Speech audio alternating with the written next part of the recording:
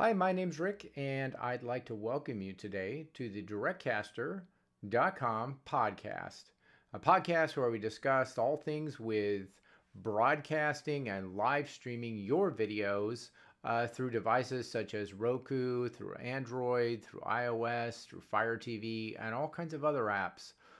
So today's going to be how to import those YouTube videos specifically into your Roku channel. Now, Roku can be just one of the platforms, as I mentioned. We also have Fire TV and many other platforms, all the standard ones.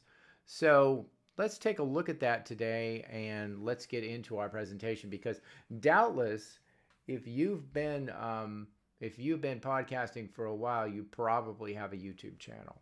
And if you don't, no worries. But today we're just specifically going to show how to import those videos which you've placed in your YouTube channel, and you really don't want to do the work all over again of putting the videos on Roku or Fire TV. You don't want to have to type in all the descriptions again. You don't want to have to get all that data you have to get, your thumbnails and everything else. You just want to take what you have over on YouTube and import it. So you can do that, and today we're going to talk about how that is done. So without further ado, we're going to get right into today's hands-on demonstration of how you do that in our software. So we brought up our demo channel here, our usual suspect. Just before we get going, I'd ask you to please like and subscribe to the content on this channel. Please subscribe to our channel. We'd really appreciate it. Also share our channel with anyone you think might be interested in creating their own Roku channel, their own Fire TV channel. They essentially want to take maybe the work that they've done, possibly on YouTube, which has been placed on YouTube, and they want to extend that out to the other devices so that people can watch those.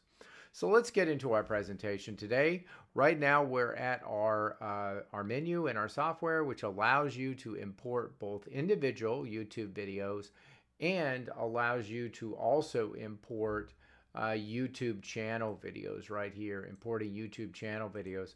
And what we're going to really go over today is channel videos. I'm going to go over briefly how you would import a standard YouTube video. So first of all, let's start off, let's just take a look at that screen quickly. We're not going to do this one today. This is kind of simple, but I do want to tell you right now, if you have a URL of a YouTube video, you could put it in here.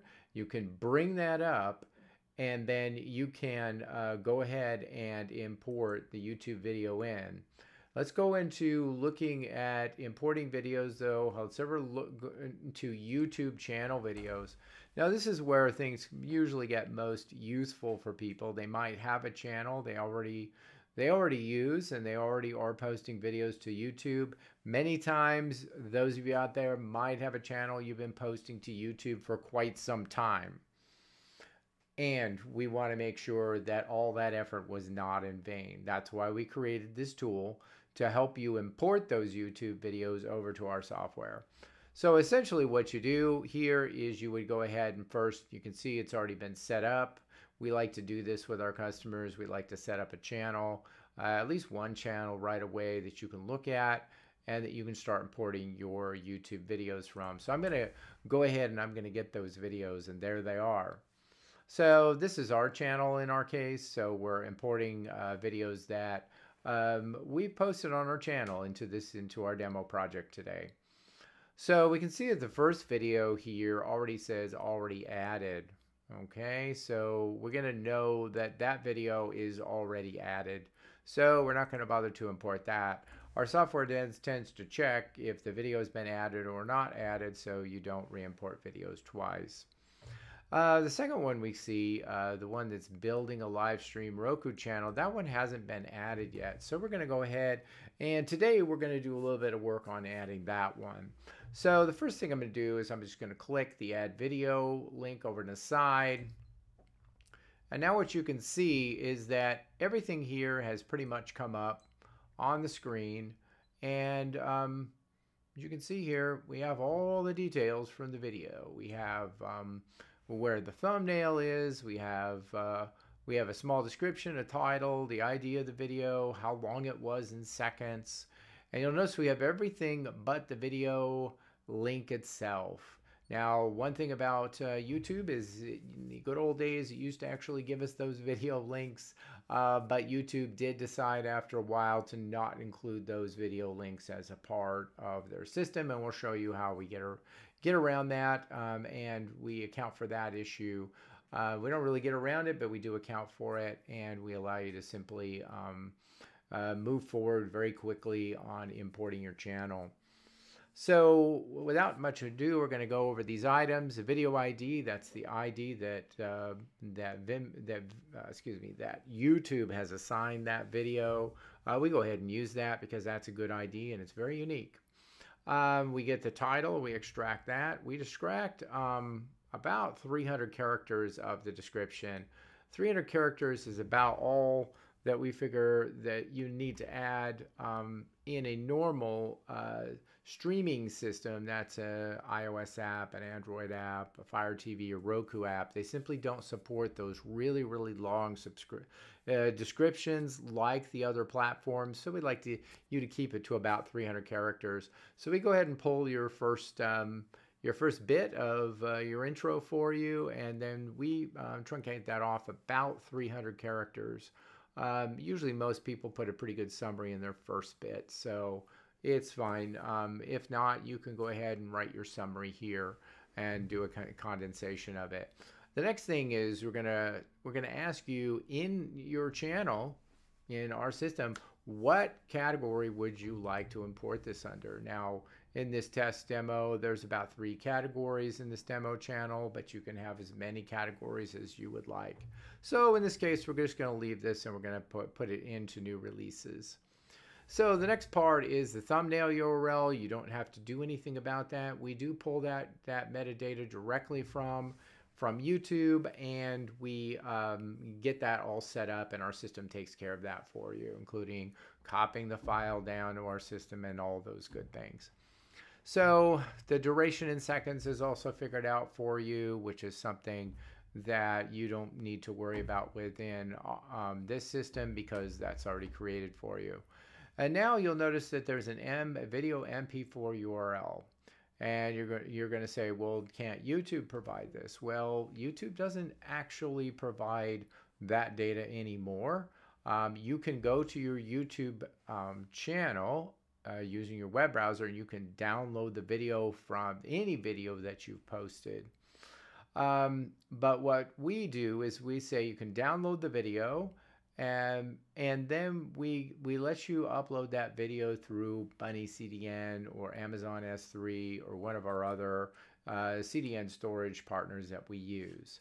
So in this case, today we're going to go ahead and we're going to browse Bunny CDN. We've already uploaded the video to that. It's just a simple drag and drop. Just open it up in your browser and drop it in. It's very, very easy to get that video up there. Once that video is up there, also just real quick here, when it says video MP4 URL, it can be anywhere that the video is stored. So anywhere you would like to store it, any CDN you would like to store it, you are not limited to Amazon S3 or Bunny CDN. Those are just 2 really good options we usually recommend to where you can store these videos. But you can literally store these videos on any CDN you would like. We just put in the larger, more common ones. So we're going to take today, we're going to browse Bunny CDN. We're going to try to find our video. So we come up here with our standard login screen, which is all filled out. We filled this out for you the first time. You never really use Ceph to change it. And then you're going to see our browsing system comes up in this window. So what you're going to see is that we have a couple of folders here that we have in our browsing system on our storage space. We're just going to select the videos folder. And from videos, we're going to select the My Video MP4 video because that's the one we selected for the demo. So now we've got everything we've needed. We've linked our video. We have given it a description. We have given it a title. We have everything we need. And so then we just click the Save button. Just before we leave the screen, there is a small tutorial section here on how to download your video from YouTube, just in case you just need to get that video right off of YouTube.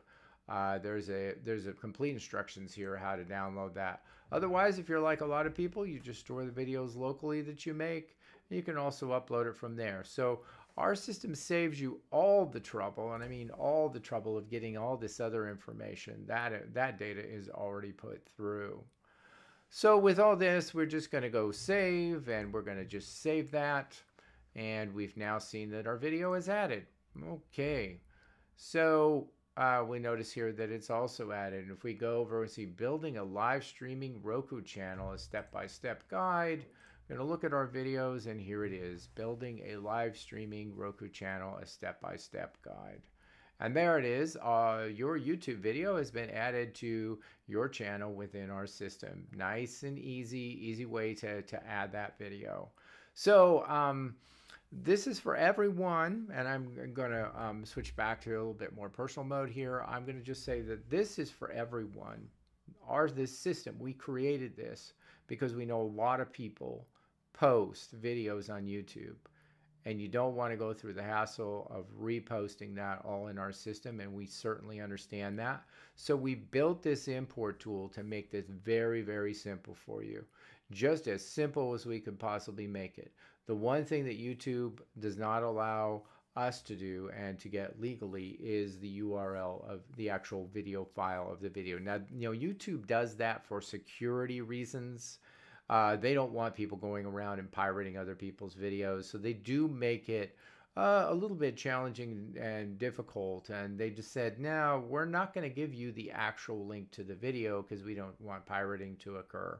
So they do that for video protection and safety, but you can easily upload that to any CDN you have, or like, let's say we usually recommend Bunny CDN for our customers. And then you can simply browse for it, get that video, and link it right in. But it saved you all the trouble of writing descriptions, rewriting the title, re-uploading the thumbnail. Our system takes care of all that for you. So just wanted to share that with you today. Please like and subscribe to the channel if this has been helpful. And we just want to try to make things, we work on small improvements all the time to try to make things easier for you, because we know you're a content creator and we want you to spend most of your time with content, not necessarily just uploading and managing videos for your other channel outlets such as Roku and Fire TV and Android and iOS and Apple TV. So thanks again, and we hope to see you next time. So please tune in to the podcast real soon for our very next presentation. Thanks so much for joining us today. Take care.